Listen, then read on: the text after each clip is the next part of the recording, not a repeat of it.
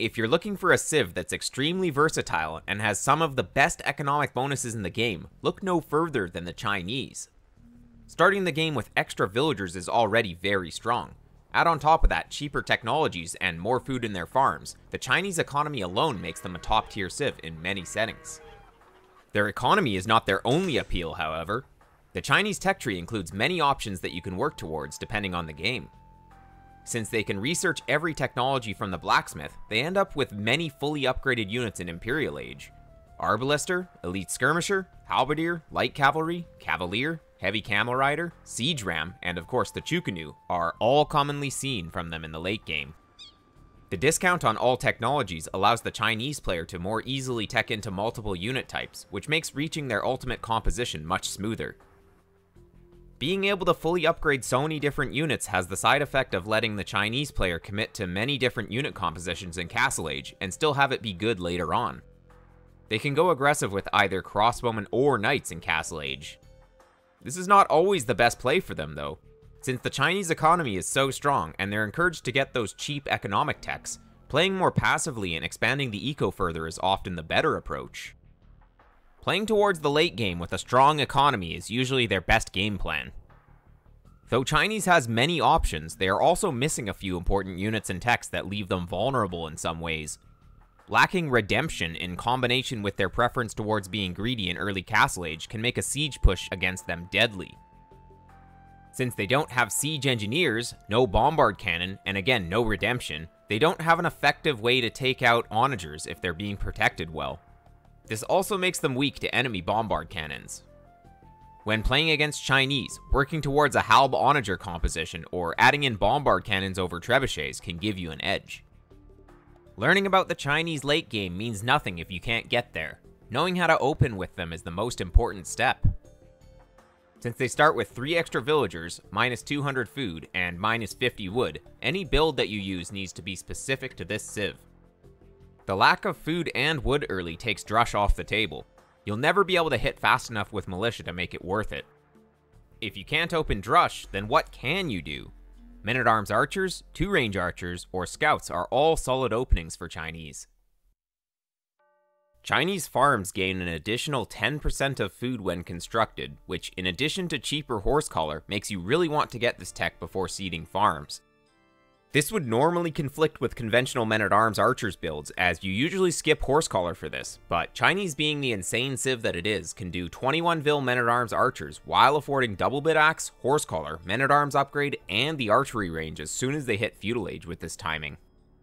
This is comparable to hitting a 19 villager timing with a regular civ, which is usually pushing the limits of what's possible. Despite missing out on 200 food and 50 wood early, the extra villagers that Chinese get already pay off by the time they've clicked up to feudal age.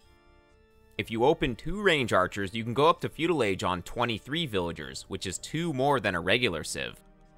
If you executed your start properly, you should have only idled your TC for around 25 seconds or less, so the actual timing is roughly the same as 21 vil up. For scouts, it's a similar idea. You click up to feudal age on 21 villagers, which is 2 more than the standard 19.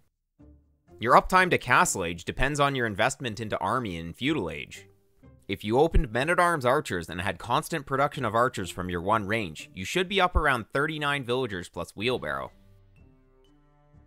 If you open 2-range archers and you have constant production from your 2 ranges, you should be able to click up around the same time. If you open scouts and just added 3 of them, you should be able to get up quicker at 34 plus wheel. Many times you'll have to add an archery range for archers or skirmishers when opening scouts, so this can delay you further. Keep in mind, the target optimal click-up times is useful so that you have a feeling for how the game is going when you click up in-game. If you open 2-range archers and get up on 40 plus wheel, then you are only 2 villagers off optimal, which is really good. Of course, this assumes no idle time at your TC, so you'll want to check the replay for that. I figure if I'm gonna share my results, I should probably show you how I got them, so I'm gonna go through all 3 of my builds for Chinese, and also a variation of the Scouts build where you add archers as well.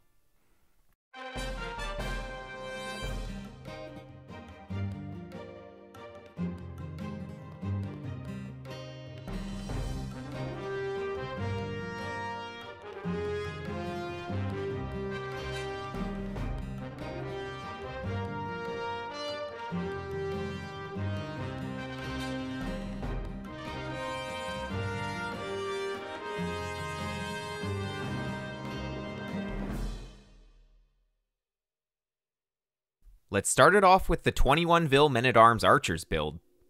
The Chinese start is uniquely annoying as you always have some idle time on your town center. You can't queue villagers because of a lack of food, so your first priority is taking sheep. It's very important to get this first sheep directly under your town center because you have to force drop food to minimize idle time.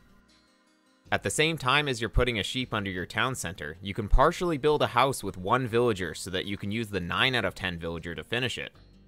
This lets you get up to 7 on sheep right away for smoother force drops. Your first force drop should happen when your first sheep has 43 food left in it. You should have 50 food in the stockpile if you force drop here. Make sure to always have food under your town center early with Chinese. You'll run out of sheep faster than other civs, so just scouting with one of them if you're gonna sheep scout can be best. After you have 7 villagers on sheep, send the next 4 to wood. During this time, you should be locating your additional 4 sheep and then pushing at least 1 deer. I normally dislike including deer in my Arabia builds, but for Chinese it almost feels necessary. If you don't push any deer, then you'll need to go up 1 or 2 villagers later than what I'm recommending here to afford horse collar. You'll want to bring in your boar after taking 4 animals. This means either 4 sheep or 1 deer and 3 sheep. Knowing exactly when to bring in the first boar is inconsistent depending on the game, but as long as you bring it in after taking 4 animals, then it's the perfect timing.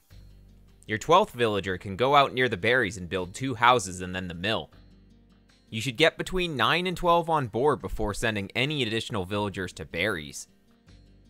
The second boar lurer needs to start walking towards the second boar when the first one is at around 160 food left. If you bring this in late, take sheep instead of idling your villagers. Once the second boar is taken care of, you'll want to get up to 5 on berries. Your second boar should be finishing just around when you want to click up to feudal age, so you want to rebalance your economy at this time. Villager number 20 goes out to build the barracks on the front.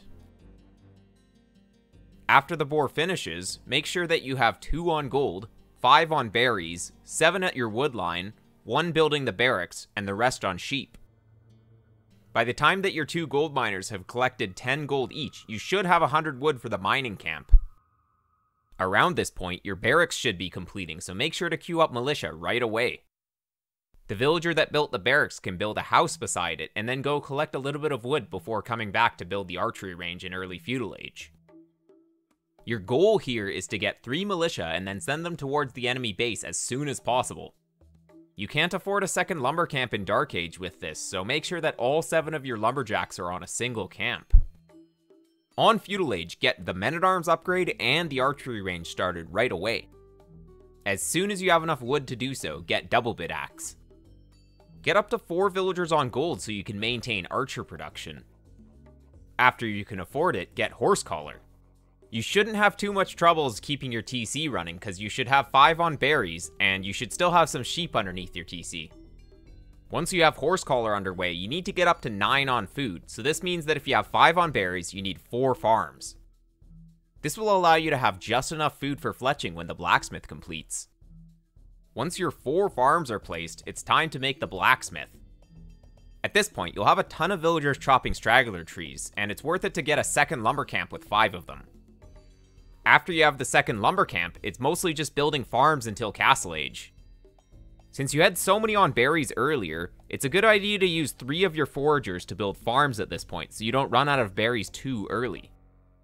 If your berries run out just as you click up to castle age, then your eco was balanced in feudal age.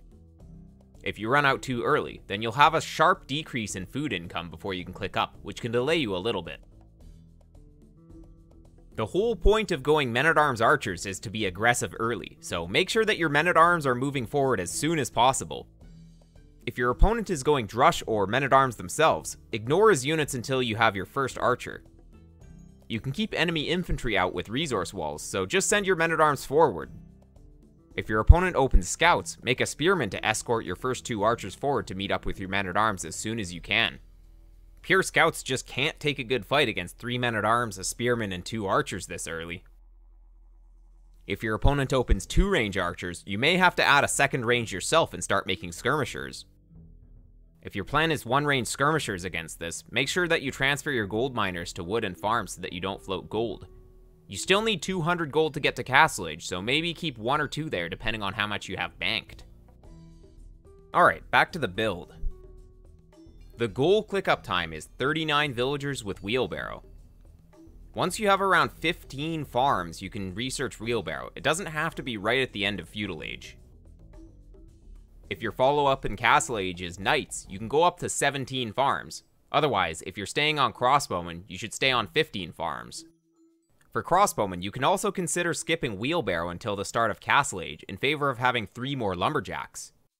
Either way, you should have 9 or 10 on gold on the way up to Castle Age and get gold mining upgrade as soon as possible. Once you have your desired farm count in Feudal Age, you can send any straggler tree villas that you have to gold, and then also set the rally point of the TC to gold until you have 9 or 10 there. Also, once you have all the farms that you need, get your second range or add some stables if you're going Knights.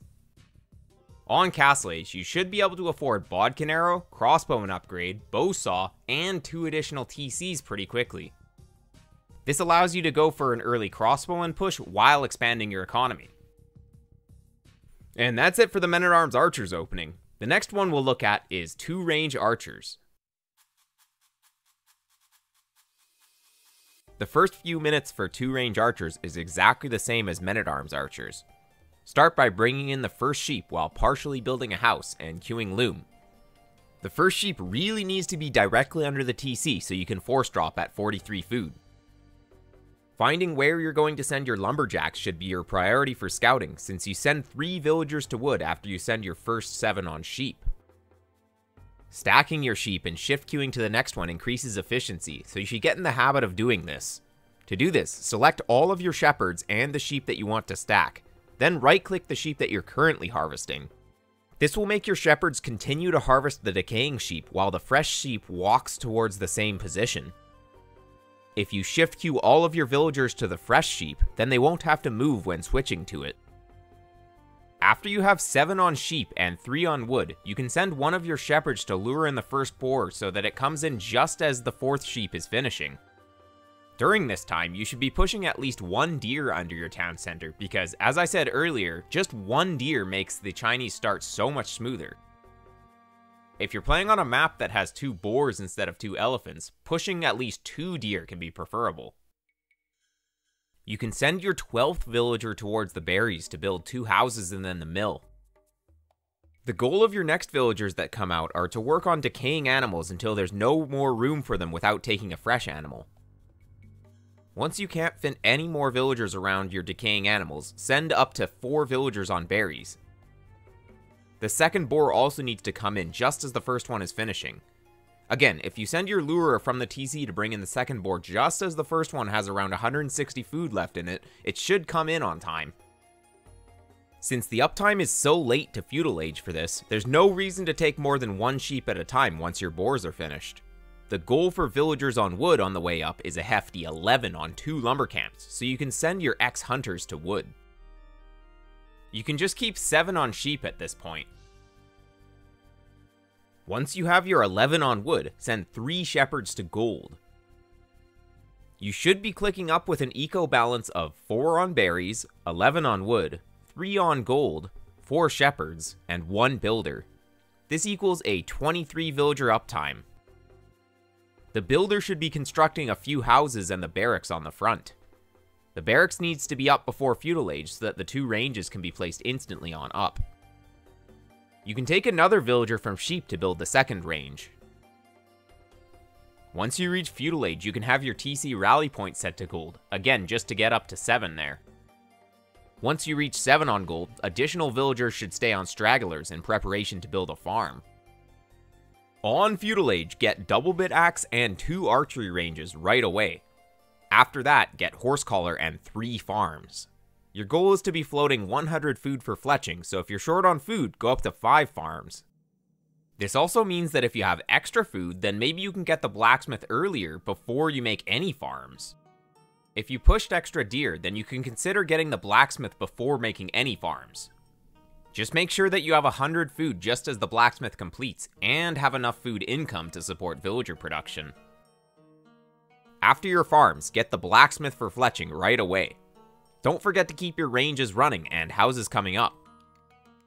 You should have at least one villager building houses and palisade walls constantly until you're fully walled. It's nice to have at least one side of your base fully walled so that you can protect the other side with your army.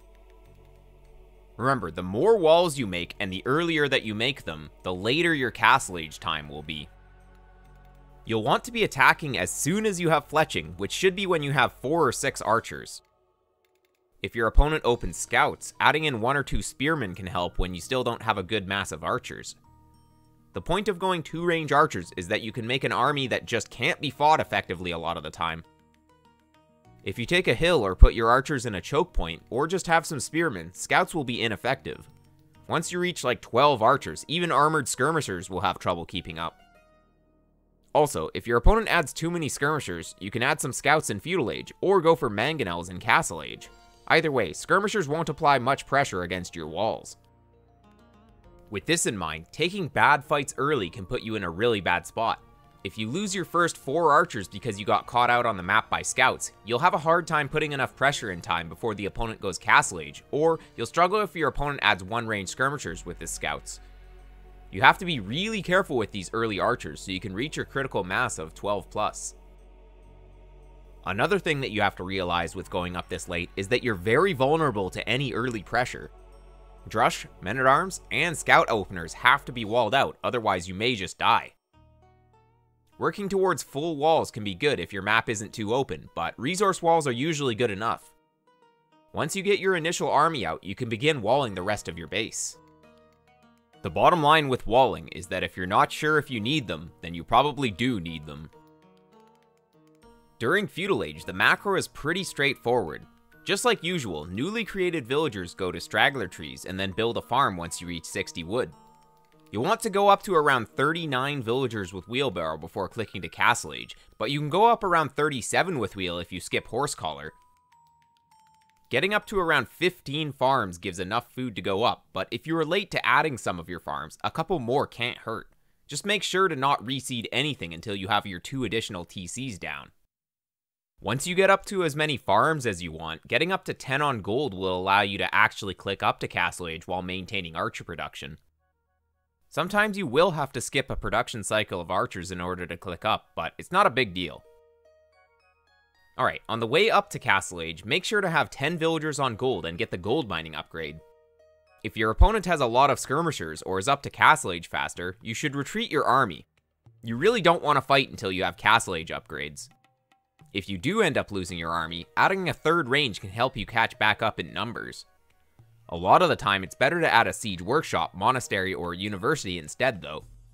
If you placed one of your TCs on gold, you're probably fine to maintain 3 archery range production though. It's just that more crossbowmen is not always better in 1v1. It doesn't matter if you have 25 or 35 crossbowmen, if your opponent has 3 mangonels, you're likely going to have a bad time. It would have been better to get Thumbring, your own mangonels, or more farms in this situation. Either way, working towards having a strong economy on multiple town centers is the most common way to play Chinese in Castle Age. Alright, that's enough to get started with 2-range archer play. The next one is scouts. Just like with the previous builds, the first few minutes are exactly the same. Go up to 7 on sheep and then 3 on wood, then lure the first boar. Pushing 2 deer is also very useful. Another reason to get in the habit of pushing deer is that the Chinese economy is very fragile early on because of the 200 food that they miss out on at the beginning of the game. This leaves them susceptible to being lamed and never being able to get to Feudal Age. If you lose a boar and 2 sheep, you may just lose to any early pressure in Feudal Age because you're still in Dark Age. If you push 3 deer, it's roughly equivalent to having an additional boar. If your boar gets stolen, you either need to steal one of your opponent's boars or push as many deer as possible. Assuming you haven't been lamed, the Dark Age is pretty familiar. Work towards 12 on boar under the TC and send anyone that can't work to berries. For this, we want to go up to 5 on berries. As a reminder, bring in your second boar when the first one is at 160 food. Once both boars are finished, this is when you should consider full walling your base. You can start walling even earlier if you want, but for scouts you really want to be fully walled by early Feudal Age. You should use at least 2 villagers to wall at this point. Once you have all your food villagers sorted out, you'll want to work towards 9 on wood at 2 lumber camps. The click-up time is 21 villagers, and the eco balance is 5 on berries, 9 on wood, 2 wallers, and 5 on sheep. If you use another villager to wall, then you may lack some wood or food depending on where you took them from. If you took from wood, then you can always put all of your shepherds on straggler trees temporarily to afford the stable on feudal age. You really want to be able to afford the stable as soon as you're up. At 60% up to feudal age, you should have started your barracks to have it up on feudal. On feudal age, build your stable with 2 villagers and get double axe and horse collar. It's really straightforward from here. Produce 3 scouts and then make farms up to 15. During feudal age, you shouldn't have to send any more to your woodlines if you keep your 9 that you had there on the way up. This is the perfect number to keep a farm coming when a villager spawns, and is also enough for houses when you need them. The 5 villagers leading up to clicking wheelbarrow should go to gold. These are villagers 30, 31, 32, 33, and 34. On 34 villagers, get wheelbarrow. You should have exactly 200 gold when you go to click castle age. One thing that's easy to forget is the blacksmith. You can start construction of it as soon as you have 150 wood after starting wheelbarrow upgrade. Let's talk a little bit about why it's important to make walls if opening scouts. Scouts take a while to assemble, don't take cost-effective trades against men-at-arms, and get destroyed if the archers player adds a spearman. In addition to being weak in straight-up fights, they cost a lot of food, which is scarce in the early game. This means that being taken off of berries may only let you produce 1 additional scout if you want to continue to make villagers. 2 scouts isn't enough to deal with a drush or men-at-arms, so the game can spiral out of control from there. Getting some little palisades up is a very small cost for what they do. The goal of feudal age with scouts is to create a small mobile army to pick off exposed units and scout what the opponent is doing. Since you often only build 3 scouts, it follows that your castle age time should be faster than an opponent who constantly produces archers throughout feudal age. This is, of course, if you don't take any damage. On the way up to castle age, if you have 10 on gold, 15 to 17 farms, and the rest on wood, you should be able to make 2 stable knights while expanding your economy on 3 TCs. You should also be able to afford bowsaw on up. I did promise the archery range variation as well, so let's quickly go back to the start of feudal age. Make the stable and your eco-techs like normal, and then start making farms. The timing to get the range is when you have between 9 and 12 on food. This is between 4 and 7 farms because you have berry villagers. After reaching 9 on food, get the archery range started and send 5 straggler tree villagers to gold at the same time. You may not have 100 wood right away for the mining camp, but you will by the time they've collected 10 gold. The next 150 wood after the mining camp should go into a blacksmith. At this point, you can resume farm production while constantly producing archers. This play is good when up against men-at-arms, especially if he goes for towers as a follow-up, since you can load your own towers with archers instead of villagers, prevent the tower creep more easily, and go for an effective counterattack against resource walls. It's also good if the opponent follows up his men-at-arms with archers, but you might be better off skipping sending to gold and just making skirmishers instead. If the opponent tries to just wall and make a few spears to get to castle age fast, you can really catch him off guard if he just expected scouts. Worst case scenario, you force a tower, which makes him not be able to make TCs right away on castle age, which was likely his plan. Best case scenario, you get in and kill a bunch of villagers and win in feudal age. With greater military investment comes slower castle age times. You can expect to be up on 38 villagers with wheelbarrow, which is 4 more than just pure scouts. With all of the openings out of the way, let's look at how Chinese can react to common strategies that the opponent might be using in castle age. Chinese have access to camels, which gives them an effective tool for dealing with knights. If you open with crossbowmen as Chinese and the opponent goes knights, adding in some camels is a good play. Camels train in 22 seconds compared to 30 seconds for knights, so if you start adding them in early, you can keep up on 1 stable camel versus 2 stable knights, assuming that you also have crossbowmen behind. Having at least a small force of crossbowmen will prevent your opponent from hard countering your camels with pikemen. Continuing to scout the opponent will let you make better decisions as to which units to prioritize building. Against mass knights, you'll eventually want to have monks to help defend your base, so don't forget to add a monastery at some point. Chinese can also make pikemen against mass knights, though that should mainly be used to defend against knight all-ins where the Chinese player is up to castle age late. The advantage of pikemen is that they can be produced on the way up to castle age, whereas camels and monks can only be built once reaching there. Making a big army of pikemen to not die, and then counterattacking with pike crossbowmen in forward siege can be a great way to come back from games where you get behind in feudal age and the opponent tries to finish the job in early castle age with knights.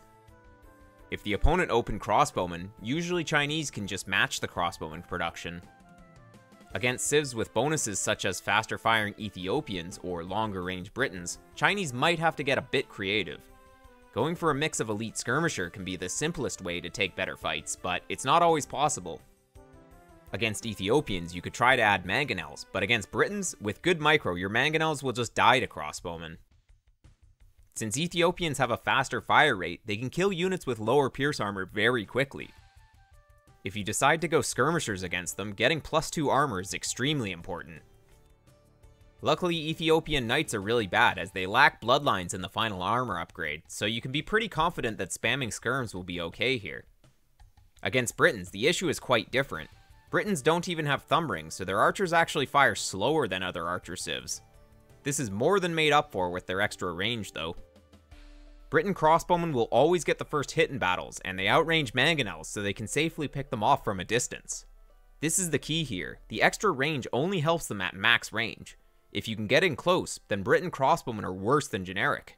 Therefore, going knights against Briton crossbowmen can be a good play. You can still get by with skirmishers, but you won't be able to actually push as effectively with them compared to knights. If the opponent doesn't seem to be planning an attack in Castle Age, as long as you're about even in villager count, you can just boom on 3 TCs for a while. Placing one of your town centers on stone can help you to get a castle up on time to make Chukunu in Imperial Age. Since Chinese have such a good economy, being the aggressor when the game is even is not playing into their strengths. Making a death ball of Chukunu, light cavalry, and siege rams or trebuchets is usually the goal. If you like quick games, then Chinese is not the civ for you. If you like to patiently build up your base while reacting to what the opponent is doing, then you're gonna have a great time with this civ. I have a page on my Heroku app called the Simplified Tech Tree where you can see how I rate each unit in each age. I have every civilization there, so if you want an additional resource to help you with your gameplay, make sure to check it out. It's also printable, and each civilization fits nicely onto a single page per civ. If you want my build order notes that I used in this video, you can check out the Discord and find them there. Thanks for watching. You now have a good reason to civ pick Chinese. Now go out there and take some games from those Franks pickers.